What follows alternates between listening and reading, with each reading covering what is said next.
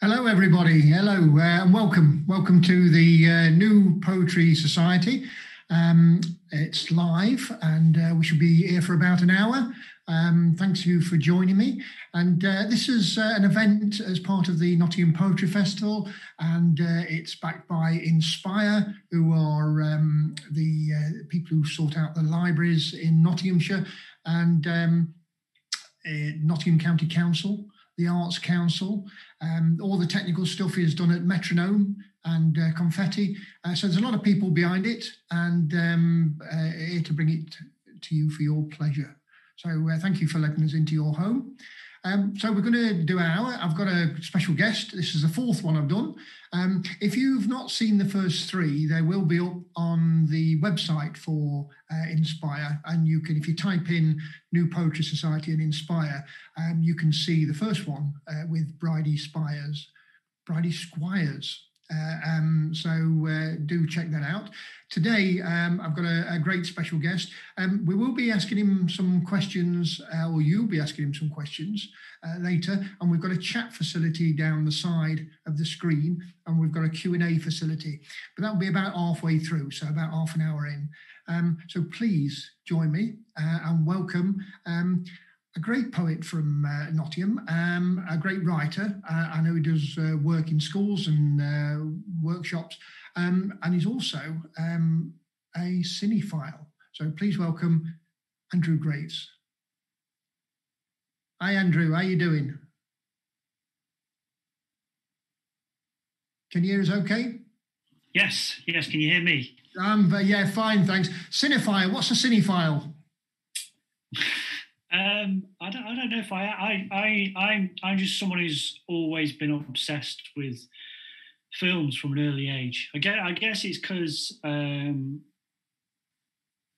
this generation, which is a completely different generation, I guess growing up with like 3 channels, I think I ended up accessing things that, had there been channels that were specifically aimed at me as a kid, I would have never have accessed. But because I grew up in the sort of 70s, when you had limited access to things and no internet and no video, I ended up, so I first saw those kind of Boris Karloff films or Bela Lugosi films, or, Some Like It Hot by Marilyn Monroe. So I've always been fascinated by it. And, like with poetry, I've always, I'm lucky enough to earn part of my living from it. So I, as well as doing poetry, I write for lots of magazines. I write lots of essays for Blu-rays and things like that. So that's 90% of what I do is writing about films, really. So I love it. Oh, great. No, I used to, as you say, scour around for things to watch, because you'd only got 3 channels. I mean, I go back far enough for 2 channels, and because we weren't posh enough to buy the extra aerial that you needed for BBC Two at start. We used to look down the road to see who got some money. But I remember at Christmas, you get the Radio Times, and you'd look over the Christmas period at all the gems that were there. And I'm a big fan of the Marx Brothers, so I'd always look for. They'd have the Marx Brothers on at like 7 o'clock in the morning or 11:30 at night, and I'd seek them out and watch as many as I could, and all sorts of things. So as you say, it seemed more eclectic back then because things weren't targeted for you. You didn't have the algorithms that I think they call them these days that confine us. Well, we were kind of, my generation was like the last one to have a foothold in the past, I think. Because so where you might have got brand new TV shows aimed at kids like Bagpuss, Mr. Ben and all that stuff, it was often sandwiched in between stuff that might have been 40, 30 years old, like Charlie Chaplin repeats or Laurel and Hardy. So the past never seemed like history to me. It just seemed like something I grew up with. Yeah, I found when BBC Three started, we made a lot of programmes for BBC Three as I was a TV producer at the time, and they were trying to get a lot of representation of young people. And I remember thinking, it didn't bother me at all that my heroes were, people in their late 50s. I mean, Phil Silvers in Bilko was probably my ultimate hero. The fact that he was American, the fact that he was old, it didn't occur to me. He was just, somebody trying to get by. Yeah. I've always been the same. Even extending to music and things like that. A lot of my musical heroes are people that were making stuff before I was born, and beyond. And it's not that I don't engage with new stuff, because I definitely do. I think, in fact, in terms of films, I mean, I love horror films, and cult films are my kind of thing. And I would say that out of everything in the 21st century, the best thing about the 21st century is its horror films. We've had some amazing horror films in the 21st century. Absolutely brilliant stuff. Well, I know they passed my wife goodbye, because she won't watch an horror film. So she's got a whole world to discover. Now, of course, we're here because of poetry. And I've seen you perform many times and perform with you many times. You've got some brilliant poems. You've got a new book out. Can you give us a poem to start us off? Yeah, I'll give you a poem. This is from my last book. I will do some stuff from my new book later. But yeah, it's. I should also say that today is my 20th wedding anniversary. So I'm going to dedicate this one to my lovely Mrs. Anna. This is called Pecan Flippers. It's just a turtle. Pecans for flippers, dark praline, golden sweet, melting in cafe warmth, its shell a rippled candy truth, seeing the world through sugared eyes. She places it before me, a kiss above the china pot, lovers seen framed in latte steam, the chit-chat and the tinkled spoons form an improv romance score. Outside the town is what it is, a worried, sulking, sour face, an upturned bin of chaos spilled across the lunchtime's bitter rush. No moments kept in shiny foil, no brews to warm the casual heart. Drag ghosts haunt the waking shade of the clock tower's disapproving glance. Outside the town is what it is. Inside we sit with our palace of cups, chapped hands touch under tabled hope, caressing smooth uncertain years, melting in the cafe warmth. We are a rippled candy truth, seeing the world through sugared eyes. Oh, that's lovely. That is. That's lovely.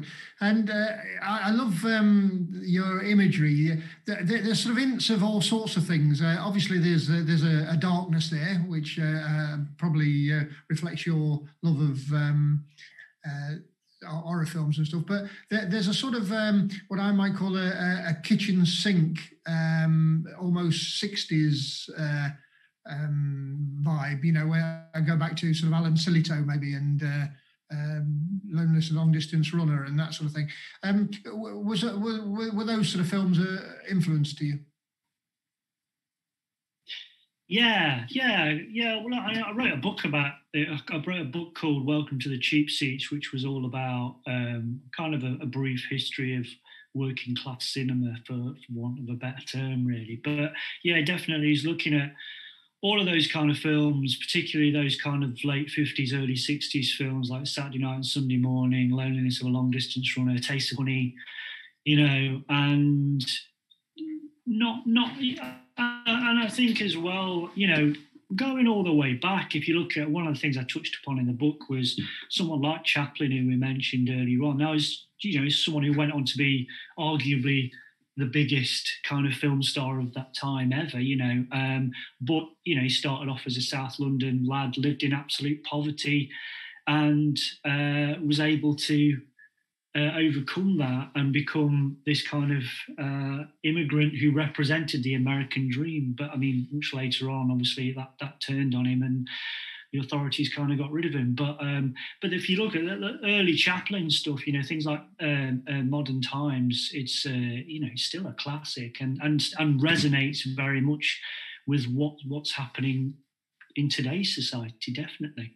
So yeah, it always fascinates me. But it's the language of those kind of kitchen sink dramas as well.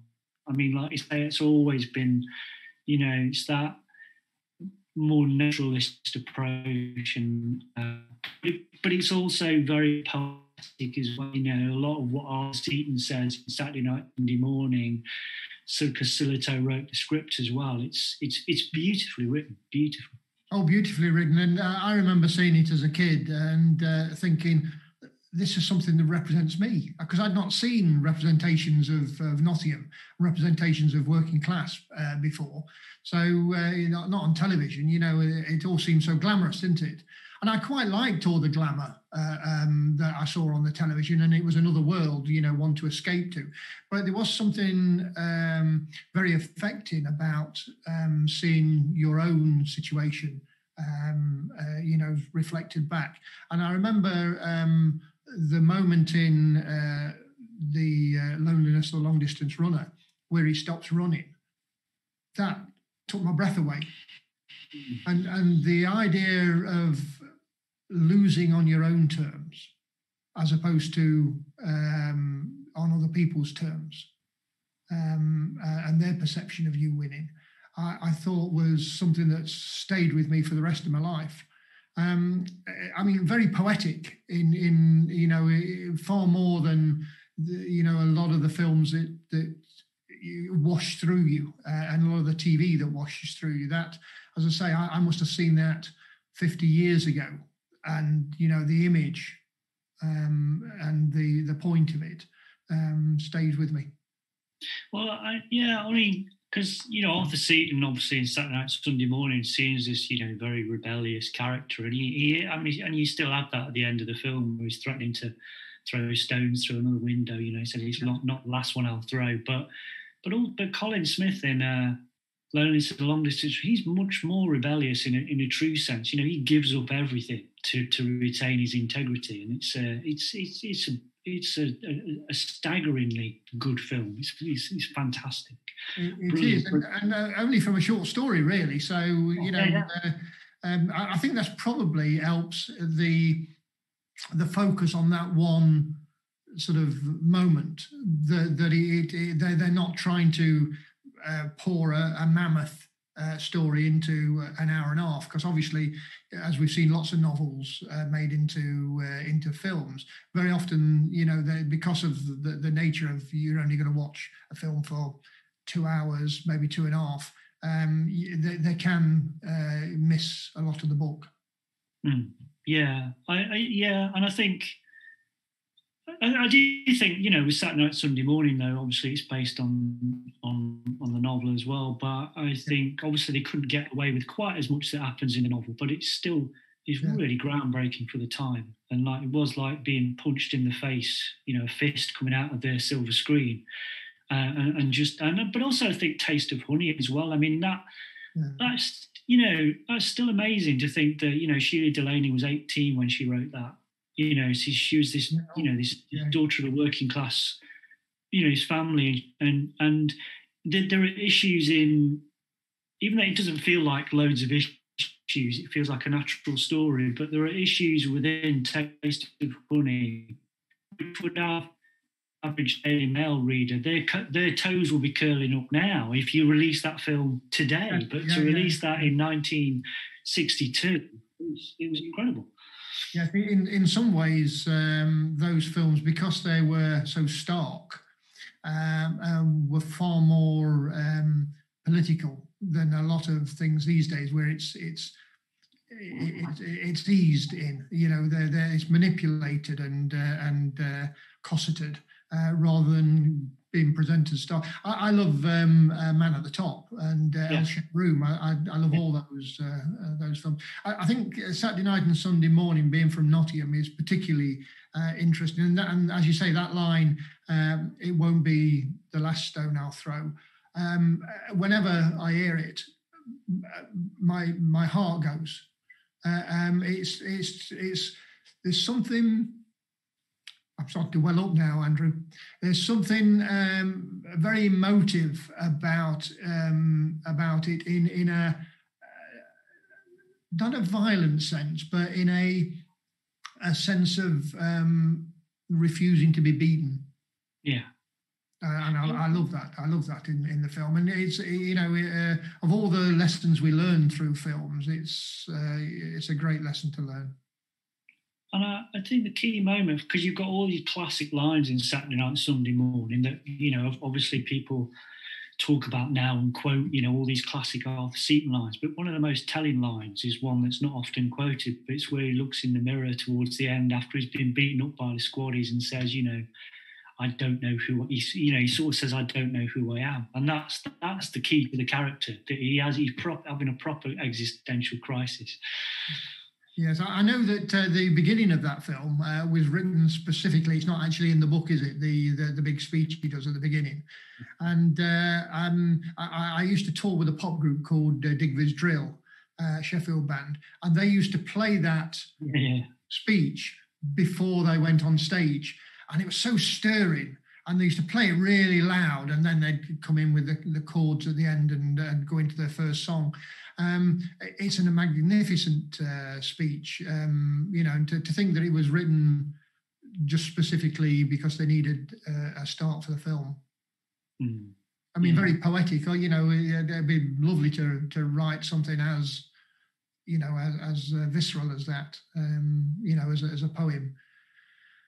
I did meet Alan Silito. I put him on at the Manchester Poetry Festival years ago. And the lovely thing was, it was a poetry festival. And he came up to Manchester and we paid him a few £100. And he said, I'm not reading poems, I'm going to read me short stories. And I loved his belligerence. What else are you going to expect from Alan Silito? So I was going to read you one of my poems, and I got back into poetry by looking at photos.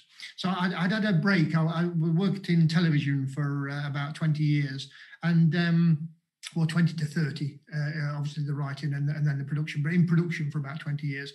And what got me back in was looking at photos of my son. And I finding that I was very emotional about this image.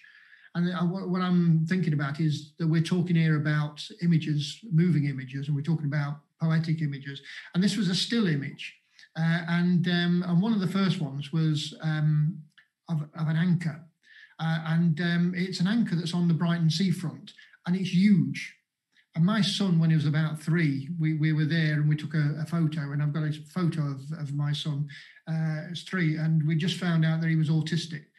So there's a lot of connotations flying around my brain, and I wrote this poem. It's called Anchor.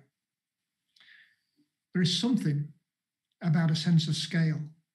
A small anchor is commonplace, almost a toy, but a real size anchor from a real life ship, the sheer weight is impressive. Immovable, no tide or wind can pull it away. Exhumed from the deep, it lies there like a heart exposed. That's amazing. And I was trying to, because I was up until recently, I was teaching a poetry module at De Montfort University, and I'm not just saying this, but I used a lot of your poetry in it as an example. God bless you. The check will be in the post, will it? But I was trying to kind of, because it was a performance poetry module I was doing, and I was trying to get across the fact that, you know, you can do that big bombastic performance, and some people are great at that. But I think what is key to you, Henry, I mean, obviously it works on the page, but there's such, when you are performing, it's such a, there is obviously humour, you use humour in it, but there's such a warmth. You can't I couldn't emulate that if I tried. It's so, there's something so touching and moving. Whatever you do is just I could sit and watch.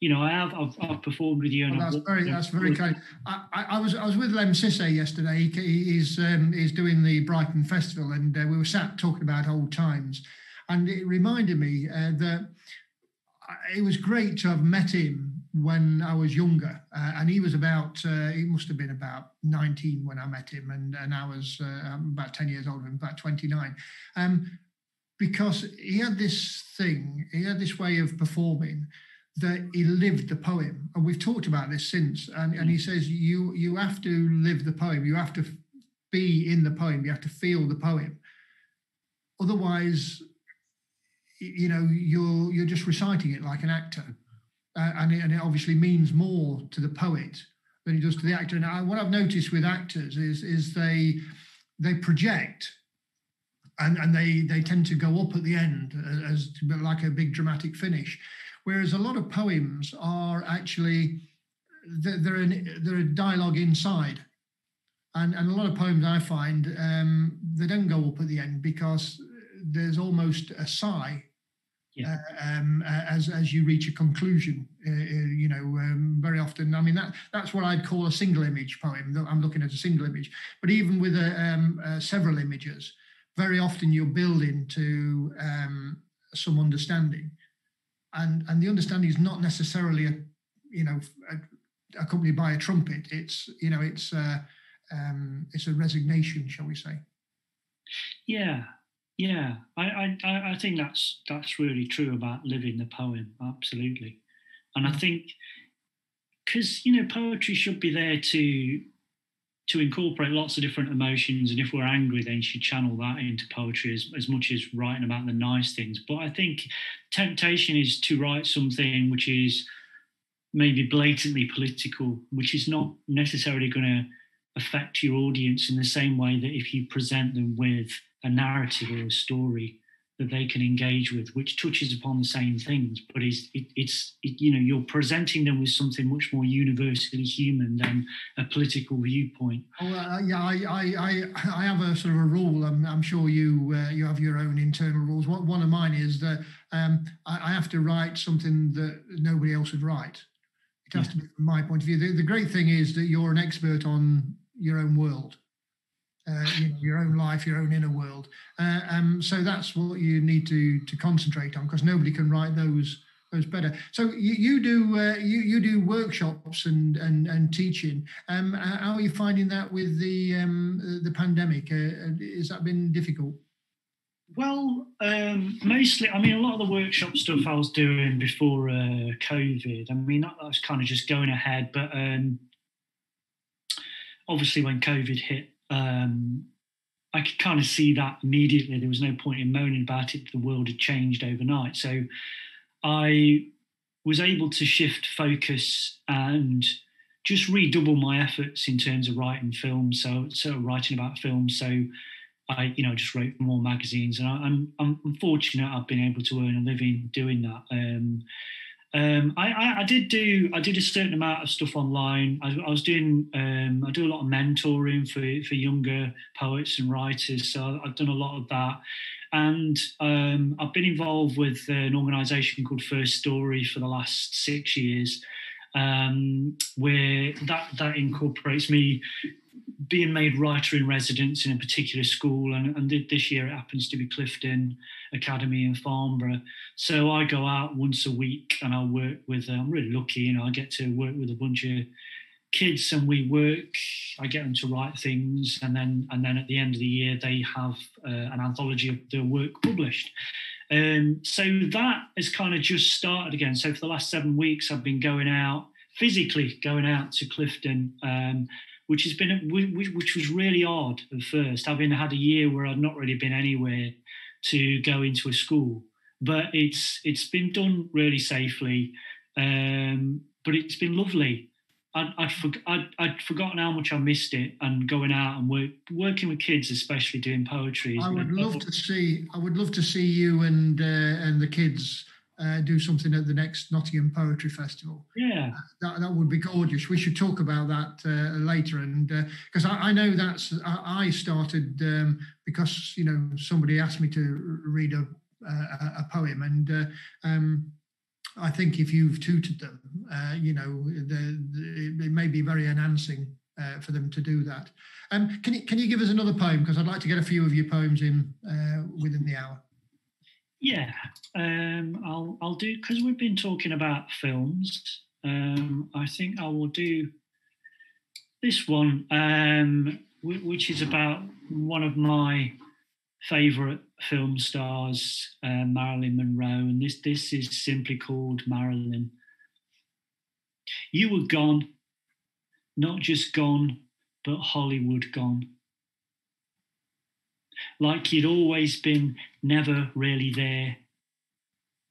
Look-alike, box set, poster, the pin-up girl we tried to pin down, in a newsreel kiss, a lipstick curse, miscarrying into childless ache when some like it hot ran cold. Barbiturate bombshell, blown to smithereens, peroxide pieces scattered at a playground's edge. You were star and rumour, shimmer and shadow, skirt and steam, dirt and dream, magic misfit, Norma Jean. Oh, that's great. That's great. Now, is that's in one of your books? And that's in Save the Teen? No, that's going to be in the next one. The next one. So what's the next one called? Not Dancing with Ingrid Pitt. Not Dancing with Ingrid Pitt. That's out when? August, published by Burning Books. So is it available to pre-order yet? I don't think it's available to pre-order yet. It will be fairly shortly, but it's not available to pre-order now. All right, so coming soon from Burning Eye Books. Yes. And you did say when we chatted before the Zoom that people can buy books from you. Is that correct? Yeah, if they want to. I mean, you can buy sort of Light at the End of the Tenor or God Save the Teen in terms of poetry books. You can buy them direct from... And how do we do that? Where do we contact you? Or you can get it from me. You can contact me just through Facebook. If you message me on Facebook, Andrew Graves, just on Facebook. And if you want one, if you want me to sign a copy for you, I can get that to you, and we can. And I know you're on Twitter as well. Mm-hmm. And are you on Instagram? Yeah, but I don't do it very often. I don't go on Instagram very often. All right. I am on Instagram. Yeah. I'm told that's where the kids are. Well, yeah, which is why I'm not there. I started doing a thing on Instagram where because I did some poems that related to photos. I thought, well, they would work well on Instagram, so I've put the photos up and I put the poem next to it, so I've quite enjoyed that. I think you've got to use each platform. Yeah. What it is. They've all got separate personalities, haven't they? They have. Twitter, I love doing Twitter, but it's sort of got a 5-minute attention span, hasn't it, Twitter? Yeah. Whereas Facebook has got about a 3-day attention span, I would say. Yeah. A very wise goldfish. Yeah. Instagram's a bit pouty, isn't it? It's a bit pouty, is it? I'm going to read you a poem that I put on Instagram. This is again, it's from an image. So this is an image of in Ireland a balcony, and the photo is a photo of my son sitting on the balcony, and I've moved off the balcony at this point, and I'm taking the photo. It's called A View to Die For. If this balcony collapses, I'm extinct. But it's a risk I take casually. This ageless vista is essential to a life wholly lived. When my wife and son join me, I'm a little more conscious of odds and consequences. When he starts banging the side, I begin to feel increasingly mortal, the scenery becoming less vital with each blow. It's beautiful.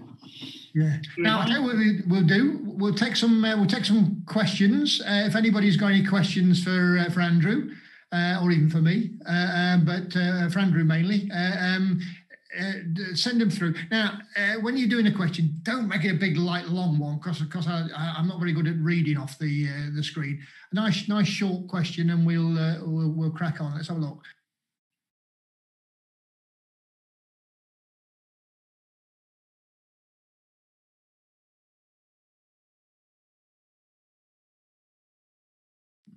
Hello, I think I muted myself then. Can you hear me now, Andrew? Yes. Yes, I'll say that again. Of all the poems you've written, do you have a current favourite, and why?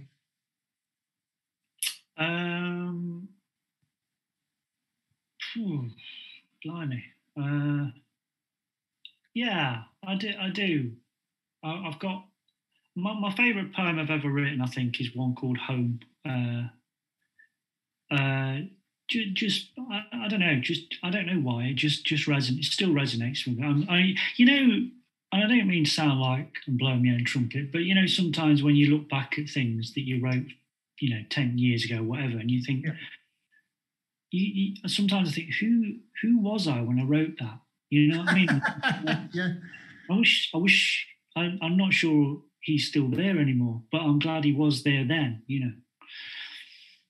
No, I think we change all the time, though, don't we? Yeah. Thank goodness. You wouldn't want to be stored. I often think to myself, if I think back at any point in my life and then try to think who I'm going to be in 2 years' time, I don't think I would ever have guessed what I was capable of or what I was doing at that time. I think life continually surprises you, and I think our personal growth, I think, continually surprises, and it's a beautiful thing that happens. Now, another question somebody's asked is, what's the weirdest place you've performed? A cowshed. A cowshed. Okay. Well, can you remember we did that together? It was a converted. Oh yes, we did. Yes, that's right. In Belper. In Belper, yes, yeah. Well, that was quite weird. Nice though. It was lovely. Yeah, it's really nice. I really enjoyed it. Good gig that one. Yeah. A lovely audience. There was an element of Bethlehem about it. Seeing as I went on first, I must be John the Baptist to your Jesus. Well, just a nasty room. No, that's good. Now, so do I have a favourite poem? So I think my favourite changes every now and again. There's a poem I'm going to do at the end, which is one of my favourites. But it's a bit like albums, isn't it? Your different albums for different moods, and I would imagine same with films for you as well. Yeah, definitely. Yeah. Now I've got a question for you. What film have you watched the most times? Because here's the thing. That's a practical question. Whereas you say, what's your best favourite film? There's all sorts of ways you can think about that. But there's going to be one film that you've watched more times than any other. What is that? Well, it's probably going to be either Harvey, starring Jimmy Stewart, or It's a Wonderful Life. And it's It's a Wonderful Life because, I just regularly watch it. I've definitely watched it at Christmas for the last 25 years. So I've seen it at least 25 times, but probably more than that in terms of... Let me ask you something about that, because I've seen it a few times. And I find it... I know it's very upbeat at the end, but I find it quite an hard watch in that basically the bloke has a hard time and self-sacrifices throughout the film. And I just want to shake him and say, life's short. Have some pleasure for yourself. Even Jesus had, had oil on him at one point. Have some. It seems very, very much a slight misery fest until we get to the end. Well, it's I always say, I mean, I love it. It does make just give you that kind of warm glow at the end. But the idea, I think it's judged by a lot of people that have never really seen it, and they see it as this schmaltzy thing. But it's not. It's about a man who's driven to suicide by a corrupt banking system. It's not much more relevant than Well, that. I see it deeper. I see it's about a man who basically has deferred all his pleasure throughout his life and has sacrificed himself for others. And that's a worthy thing to do. But I think he's done it so much that there's none of him left. But also what's brave about it is that, Mr. Potts, this horrible villain, he never gets his comeuppance. He just, he just gets away at the end. Yeah. Also, there's part of me, because I've seen it so many times, and so I think you can play with it, I think. Yeah. I have to say, Pottersville, the alternative world, that it looks loads better than the town he's actually living in. I would definitely live in Pottersville. Yeah, the film I've watched the most times, there's two that are competing, but one is Midnight Run with Robert De Niro and Charles Grodin. I know Charles Grodin's died very recently. And there's something, it's a comedy, but there's something very tender about it and the relationship between the two blokes. And the scene that always affects me is when Robert De Niro goes to see his wife and the daughter appears. Do you know this film? Yeah, I've seen it. Yeah, I've seen it many times. Yes. And his daughter appears, and he hasn't seen her since she was a small child, and he can't think of what to say. And I think that's such a brave scene, because at times like that, you might not be able to know what to say, and the fact that the words can't come to him, I find so incredibly moving and painful. Yeah, it's a great film. That is, it's really entertaining, but like you say, it's got these odd little moments in as well, and it's that if you don't believe that relationship between those two characters as well, the two central characters, it's kind of over. And I think it's good because, De Niro's not, I think he has done a few comedy films which not really worked, but I think in that, because he's not trying to be the comedy character, he's trying to be the character he is, that kind of. Oh yeah. No, he's the slight sort of unknowing idiot, whereas Charles Grodin is, as you say, as the comic attitude of knowing that he's an idiot, but biding his time. The other film that I've seen lots and lots is Falling Down.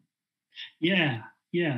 So and it's really good. Again, another. I tell you what I like about it. It's a story of two men, and one man can cope with the modern world, and one man can't.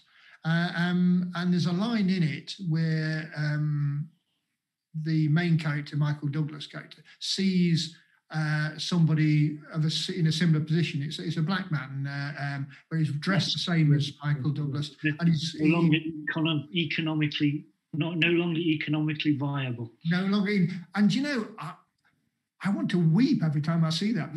There's something about the injustice of it, that is so well captured in that moment between the two men that. It's great cinema for that, and creativity in general. To actually, somebody can talk you blue in the face, but then when you see something like the images we've been talking about today in film, you don't have to over talk it. The moment says everything that you need, and I think we try to capture that sometimes in poetry, don't we? Yeah, and I think as well. In that film, it's the relationship between Robert Duvall and his wife as well. I mean, that, again, getting back to that sacrifice, that ultimate sacrifice he's making, he's taking all this rubbish at work and, all these kind of insults, but it's basically so he can look after his wife. Yeah. It is. It's lovely. Brought a tear to me like that, Andrew, just talking about them. It's funny how we can be moved by what is essentially creativity. and to a certain degree made up.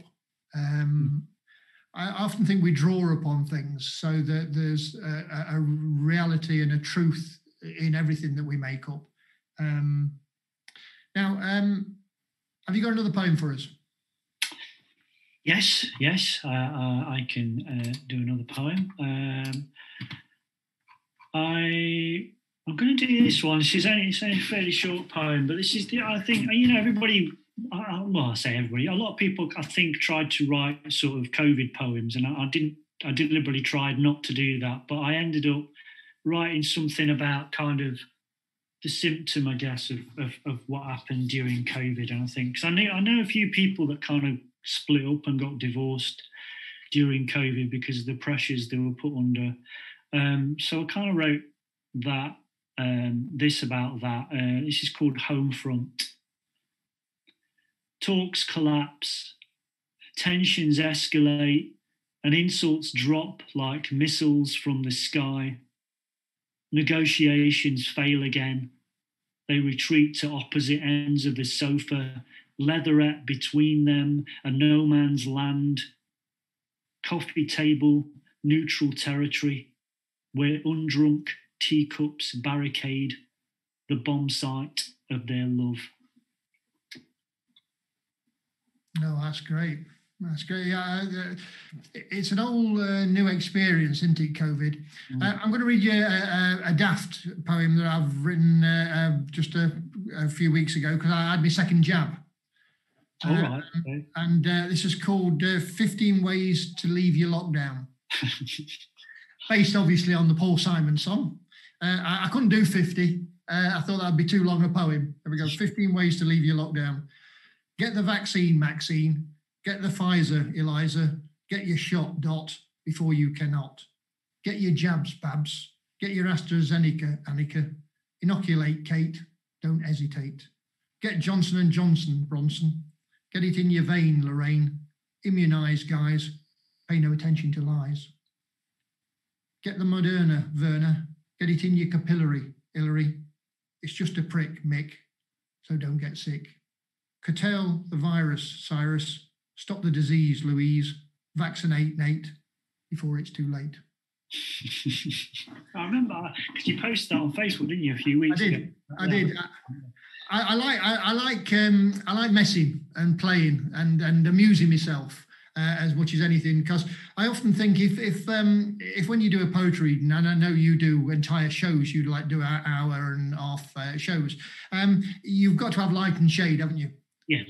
And you don't want everybody buying the books and slitting the wrists with the pages.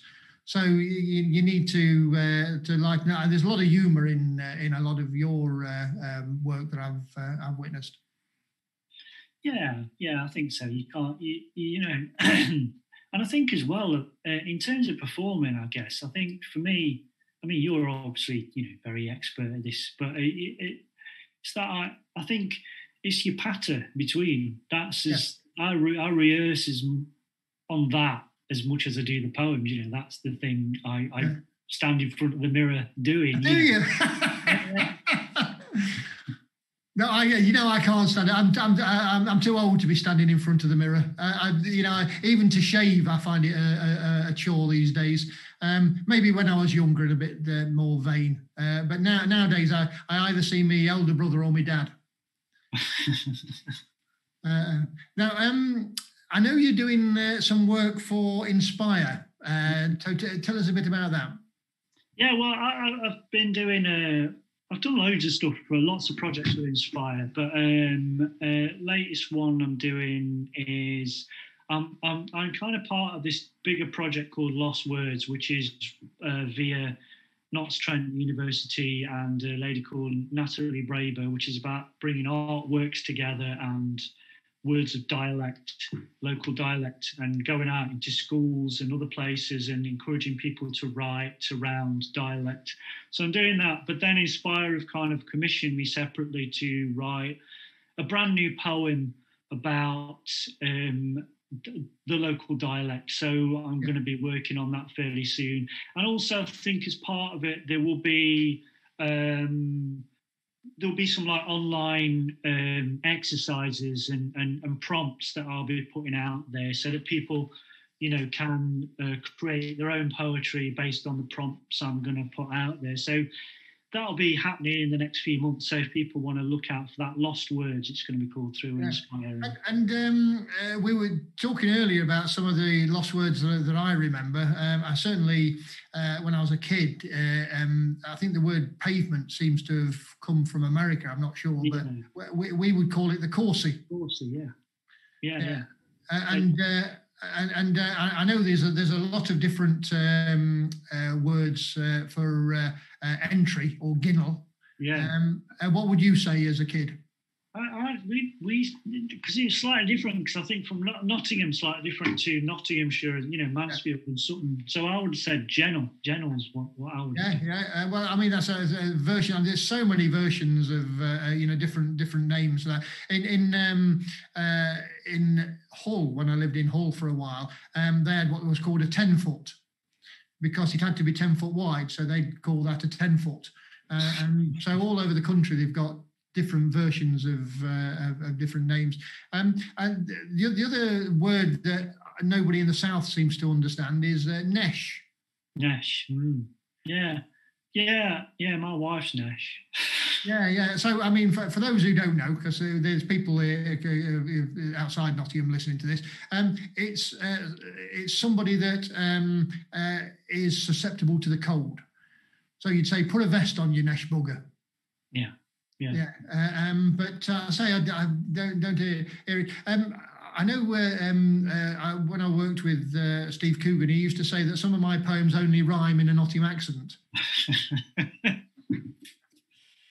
Because obviously he would. He's very good at accents, and in the I don't know whether you ever saw the program Saxondale. Yeah. That's where he was in East Midlands. He basically stole a bit of my accent in that, and as he does a bit of other people's, and made up a character.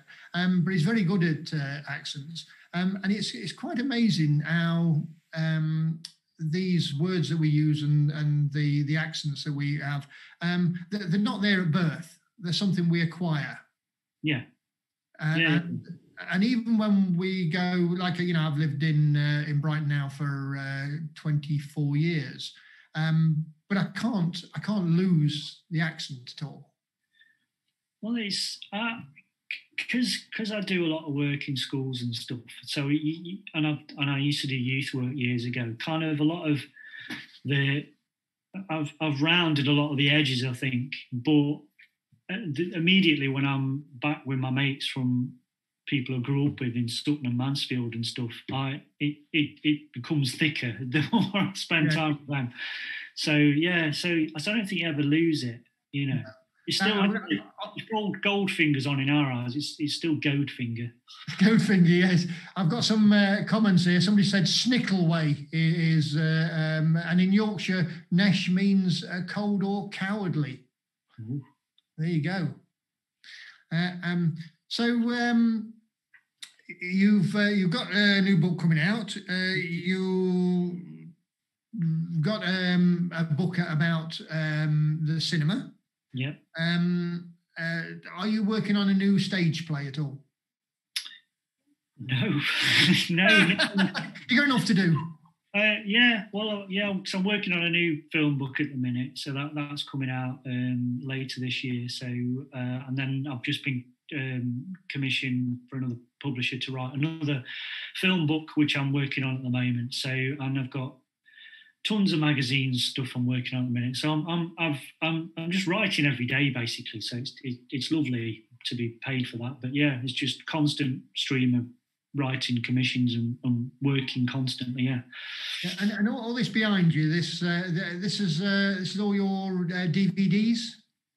Yeah, my DVDs and my Blu-rays and my film books and everything. And I've got, you can't see it, but above here, there's just film books and things as well. So, yeah, it's my little office where I just work, and I've got everything in here I need to access. So, in terms of research and all that kind of malarkey. So, yeah, it's all my nice little man cave setup. And I love the fact that you stayed in today, but you've still got a tie and a. Oh yeah, never surrender. That's I love clothes and I love. I always have done, and I did a few months of shuffling around in my tracksuit bottoms, but I can't do it. I need to dress up. It feels natural to me. You know, I used to do a thing. I did find myself in the garden with my slippers on. And it reminded me of an old lady who used to walk down our street, and she always used to go up to Fine Fair in an overcoat and slippers. And I thought, oh no, I've become her. So I draw the line at that. But have you got your A slippers and your B slippers? No, well, I've got more than one pair of slippers. Yeah. Yes, I'm not labelled a A and B. I suppose there's one that I like more than t'other. But I did a thing when lockdown first started that I used to go to the shops. I used to dress up to go to the shops because I thought if I dress up to go to the shops, then I know I'm not going to be wearing that when I get home. I can take it off, and I know I don't need it. Yeah. So, and also people treat you very nice if you dress up when you get to Asda. They do, yeah. It's like royalties arrived. Problem is, because I've got a couple of Baker Boy hats. I love Baker Boy hats, but obviously they've just become synonymous with Peaky Blinders now. But for me, Baker Boy hat is it's the sting. That's why I got a Baker Boy hat. So it annoys me a bit. It's like, always got a Peaky Blinders hat on. No, it's Robert Redford in the Sting. Yeah. Now we're about time to do a couple of poems. So have you got a last poem for us? Yeah. I'll do the one I said was my favourite one of mine. So I'll do that for us. This is called Home. If there's no light at the end of this tenor, I'll warm myself in your poverty, lend myself to your bank of trust, hand you broken bulbs of hope and watch as you make them glow. And see artworks in the damp patches, fairy tales in the final warnings, peeling dreams of wallpaper love, feel drafts of whispered sweet regards. And know this crumbling terrace is our palace in the making. Know these missing tiles are our windows onto heaven. Know the rubbish telly is a reason to go to bed with you. Know those tangled weeds outside are flowers of romance. And know the knackered heating is why we cuddle up at night. Know the dripping tap is the beating of a heart. And know the siren rushing by is music of the night, a flashing blue light overture, a rhapsody of ravaged hymns. 'Cause if there's no light at the end of this tenor, then I'll warm myself in your poverty, lend myself to your bank of trust, hand you broken bulbs of hope and watch as you make them glow, as you make them glow. Oh, thanks, Andrew. Thanks. That's beautiful. That. I shall be keeping in touch on Twitter and Facebook and occasionally on Instagram. Thanks for being my guest today. So I've got 10 of these. So do join me next week. I forgot who it is next week. It'll be on Inspire if you go on Inspire. I've normally got my list with me, but I've not today. Very unprofessional. Is it Anne next week? Is it Anne? Yeah, Anne Holloway next week. Anne Holloway, that's right. Oh, God bless you. Thank you. Poet and prompt. I'm liking that. Anne Holloway, yes, who has now become the new creative director of the Nottingham Poetry Festival. So I'm looking forward to chatting to her. She also runs a press in Nottingham, and she's a very intelligent woman and poet, but also does lots and lots of different things for us to chat about. So I shall be talking to her. Thanks again to Metronome and Confetti for hosting us today and sorting out all the techs. Thanks to the tech guy.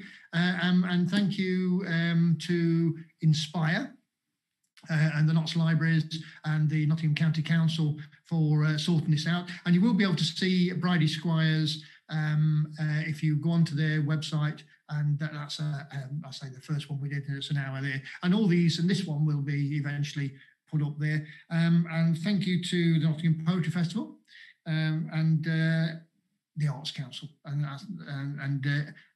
to you. Thank you for staying with us. This is one of my favourite poems. I've got it on a bit of paper here.